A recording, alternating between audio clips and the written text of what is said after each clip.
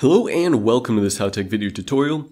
In this video, we're going to be showing you how to use the Get and Transform query in Excel 2016. So to get started, we go under the Data tab.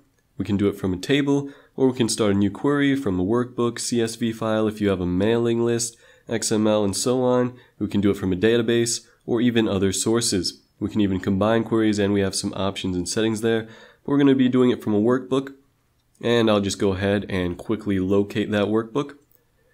What's inside the workbook is simply just a quick table that I created, and it's located right here. So it's going to load that up for us. We can go ahead and select sheet 1, which is where my table is at, and we can go ahead and edit it if we want. We have a few options here, and these we can remove columns. These null cells here are just simply empty cells. I'll just remove one of those columns and leave the other null cell column right there. And we can finally close and load it into our document. And we have one error, and one of those errors is simply a formula that emits an error.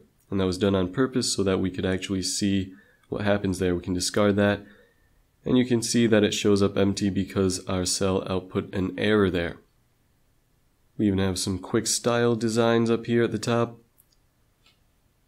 And if we double click our sheet 1 here, we can go ahead and edit it again if we want to. We can transpose it, make it vertical, make it horizontal, whatever we want. And I'll discard that and leave it as so. This has been a HowTech video tutorial. Please like, subscribe, comment, and thank you for watching.